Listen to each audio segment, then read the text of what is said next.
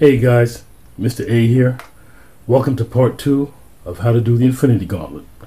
This episode we're going to show you where to put the stones in the right spot in the Infinity Gauntlet. Alright, let's get started guys. First of all, we're going to do the time stone. The time stone goes here. So what we're going to do, boys and girls, we're going to take a green marker and we're going to color in the time stone. So the time stone is green, it goes right there. Next, we have the purple stone. The purple stone goes right here. So we have the purple stone. Next we have the blue stone. Remember, the blue stone was where the tesseract was. The blue stone was inside the tesseract, and that has to do with time. Space, rather. It has to do with space. So here's time. I believe this is power, and this is space. Then we had the red stone, which I believe was the reality stone.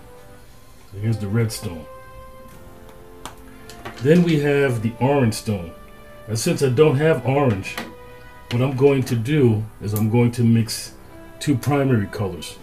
I'm going to mix yellow and I'm going to mix red to make orange. So yellow and red make orange.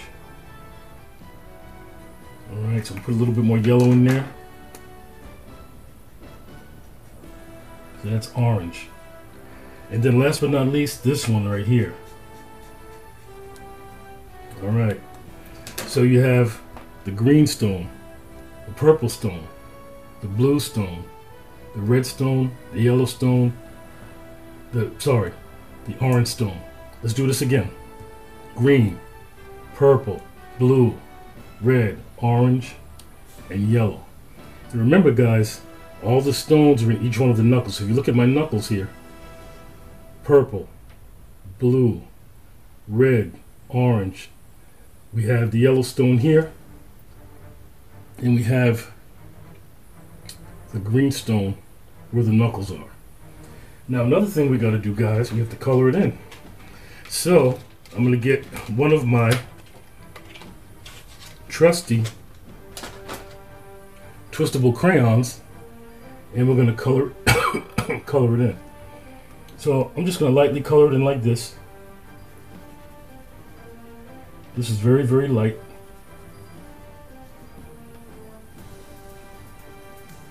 Now to color in your Infinity Stone, Infinity Gauntlet. Gauntlet is another word for glove. And if you look at the old knights in the medieval ages, the knights had gauntlets or metal gloves. And when a knight wanted to challenge another knight to a duel, what he would do was he would take the gauntlet off and he'd throw it down. So basically what Thanos is doing, he's taking this gauntlet and throwing it down as a challenge. So the next time you're in school, I know schools will get ready to end. Well, next time you go to school in September, and then if you're in social studies, ask the teacher to study about knights and what knights would do. And a gauntlet is a metal glove. And they would take the metal glove and throw it on the ground in front of their opponent to challenge them to a duel. So basically Thanos is challenging the Avengers to a duel. That's how this whole thing started. So there's a little bit of history. The cool thing about comic books rely a lot on history and social studies and things like that. So here's your Infinity Gauntlet right here. If you want to, you can add some bling to it. See what I'm doing?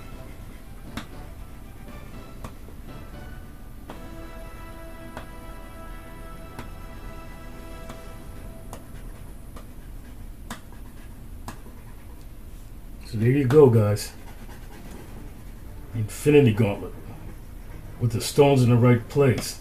Now this is the movie version of the Infinity Gauntlet. The comic book version, the stones are in different places. But this is the movie version, the Marvel Cinematic Universe version. So this is the movie version. If you want to check out the comic book version, check the comic book version out. In the comic books, get the Infinity Gauntlet comic book and you can check it out on your own. But this is the movie version. So remember, the green stone, the purple stone, the blue stone, the red stone, the orange stone, the yellow stone. And remember, guys, there are stones in every knuckle. Green, purple, blue, orange, red and orange. Okay? Alright, so there you go, guys. The Infinity Gauntlet. Study about knights and how they used to challenge people, throw down the gauntlet. You know, if you can read that over the summer. Over the summer, guys, I'm going to do a couple more videos. I'll be doing summer art camp. But in between that, I'm going to do a video on how to draw Ant-Man, one on how to draw Spider-Man, and a real easy way to draw Venom. You can still make him scary. So Mr. A, over and out. I'll see you guys. And remember, guys, put the stones in the right spot. Mr. A, over and out.